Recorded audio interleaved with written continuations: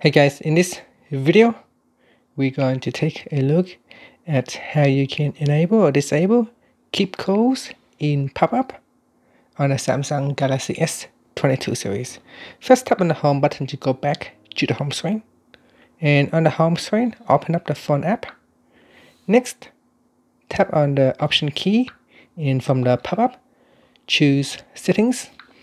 In settings you want to go down and tap on call display while using apps, and then if you want to use keep calls in pop-up, make sure that you choose small pop-up or mini pop-up. If you choose full screen, then this option is disabled.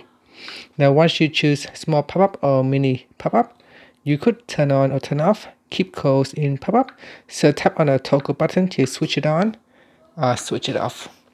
And instead of after calls the answer, keep them in the pop-up. So let's see what it's like. So I'm going to give myself a call and then we'll see what happened.